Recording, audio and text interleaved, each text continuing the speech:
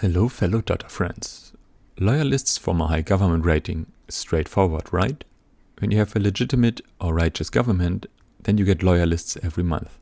I have 100 government points, so I should get a lot of loyalists from a high government rating. Any minute. Very soon. Well, it's October now. No new loyalists due to the government rating appeared, apart from the initial 47 from the very first week of the game. Let's dig deeper. This is a function for loyalists from government ratings. You take the government points, you subtract 74, and you multiply with 0.05%. Then you apply any other modifier, if there is any, and it's not supposed to be above 1. This gives you a percentage between 0 and 1.3%. This is multiplied with the number of people in interest groups and results in the number of loyalists you get every month. If a person is not in an interest group, then this person does not care about politics and is rightfully ignored. The implementation sounds totally reasonable so far. It took me a while to figure this one out, but how often is that function actually called? The government rating will usually fluctuate a bit, because interest group cloud will always fluctuate. So to get a completely accurate value, you need to recalculate the number of loyalists on a daily basis, for every nation, for 100 years.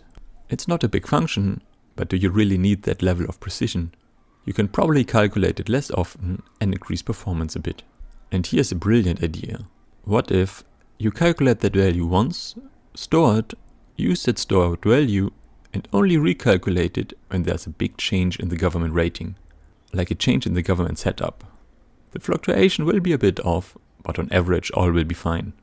And surely no one forgot about another way to majorly change the government rating, right?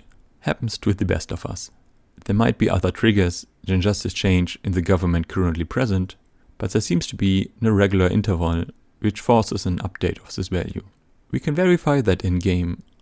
I started a new game, waited 1 month as observer, because there seemed to be some more triggers for recalculation at game start. I saved to always get the same start. Now we play Switzerland. Okay, they already have 1100 loyalists from high legitimacy. This is our starting point. Scenario 1. Change the government to trigger a recalculation. Set taxes to very low. Wait a couple of days. Change taxes to very high. Wait until the end of June. We got 8,700 loyalists due to a high government rating, with a government rating of 63. Scenario 2. Only change the government without tax changes and wait until the end of June. We got 4,500 loyalists due to a high government rating, with a rating of 83. We got less loyalists compared to the first scenario, because we had a lower government rating when the number of loyalists was calculated. Scenario 3. Change the government, set taxes to very high, wait 1 week, change taxes to very low, and wait until the end of June. We only got the initial 1,100 loyalists due to a high government rating, no new ones. So a government value below 75 with very high taxes was used for the calculation of monthly loyalists. So in conclusion, I will file another bug report and hope it will be fixed eventually.